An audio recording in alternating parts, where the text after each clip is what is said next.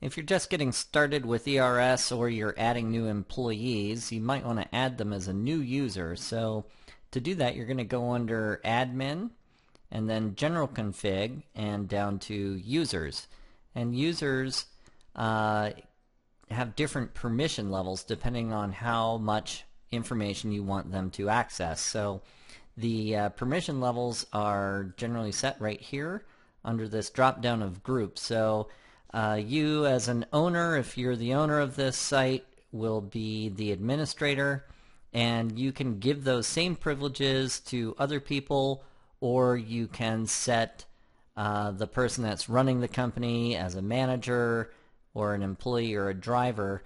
And the way this works is manager is going to be able to do just about everything that administrator can do except set up new users and set up the credit card payment area.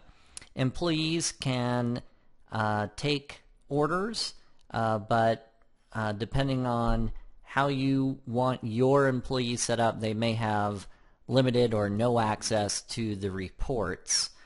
So all the financials are hidden.